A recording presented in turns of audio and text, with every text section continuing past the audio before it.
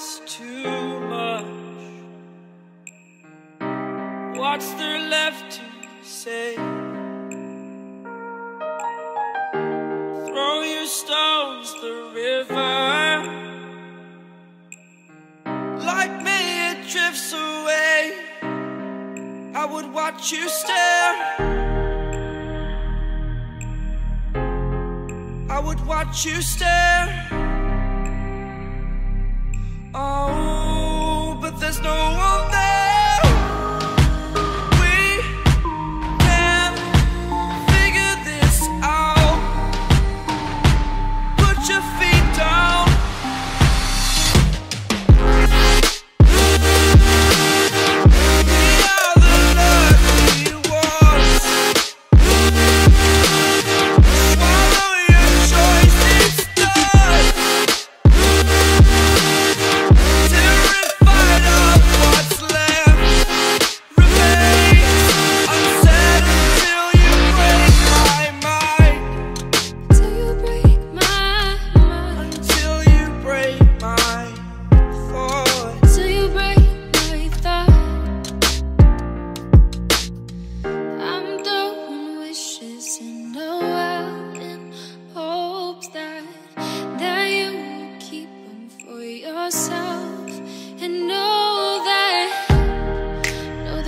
A time when we never let go, never let go. Ooh, we never let go. We can figure this out. Put your feet down.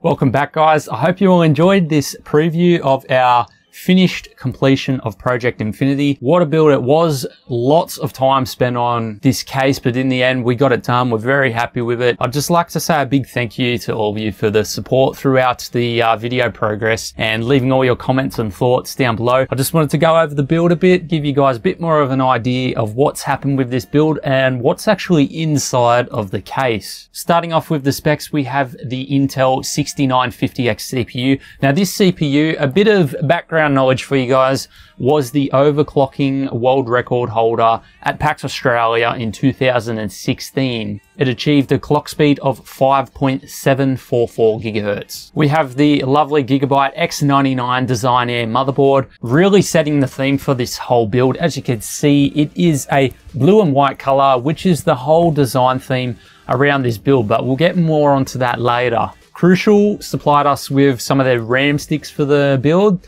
They suit very nicely. The nice subtle details of their logo and the all black design really completes the build. We have a Gigabyte GTX 1070 with the logo lighting up. I did put a white Intel backplate on top of it because the black was just too much for the build. So I added the white backplate on top of it just to sort of bring the whole build together and add a bit of white to the inside. We also have a Crucial SSD, which has our Windows on there. We don't have anything else on the computer yet. We've only run a couple of tests with it. That's about it. But so far it's performing nice. It's doing its job nice and fast, which is obviously what we want in a PC system. This whole project, of course, could not have been done without the help of MetaArena. MetaArena organized the whole project, so a big thank you to them. And of course, we have the whole project based on the Cooler Master Case Maker 5 chassis. Now, I did leave a review on this, guys, so you can check out the review. I'll leave the link up the top somewhere for you guys. It's a really nice case designed to really focus on water cooling and cable management and bringing you a nice clean build, which is really catchy to the eye. From Cooler Master, we also have a Cooler Master power supply powering this whole system, and we also have some Cooler Master blue LED jet flow fans, keeping this beast nice and cool. The liquid cooling is from Bits Power. We have a 240mm radiator cooling the CPU, keeping it nice and cold so we can achieve some really awesome clock speeds on the CPU. We do have some custom sleeved cables, blue and black, consistent with the theme, bringing it all together, keeping it nice and clean. Now, this whole case design was put together to celebrate and represent Gigabytes' 30th anniversary. So I've made that nice and clear down the bottom with a nice clean PSU shroud to cover all of the cables and the PSU, keeping it nice and neat. The main focus here is the motherboard, which is a white and blue theme. I brought the design of the motherboard to the outside of the case because I really wanted this to be one of the main focal points of this build. So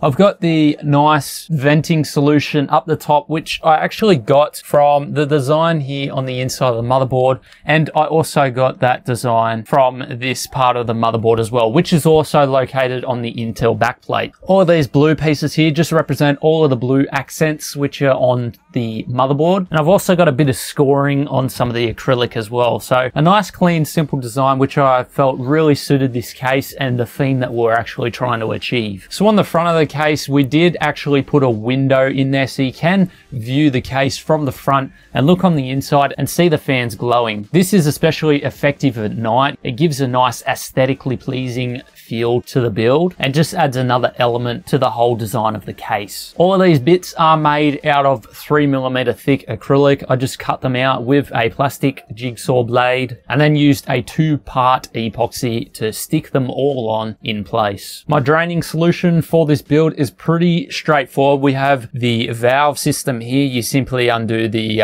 stop fitting, open the valve, let it drain out. You open one of the 3 ports up the top of the reservoir. That'll make the liquid drain out a lot faster. A nice simple solution, really works. The whole open frame design that I've went for makes it a lot easier to maintain this build. Anyway guys, I hope you all enjoyed the video. I just wanted to say hi to you guys. Thank you all for the support. It'd mean a lot to me if you guys could leave a comment down below. Tell me what you like about this build, or if you don't like it, that's fine. Leave a like on the video and even share it with your friends if you guys have spare time. Remember, we've got plenty more custom PCs on the channel, lots of DIY modding tutorials, water cooling tutorials, reviews, and much more guys. So remember to check out more of those videos, and we'll see you guys in the next one.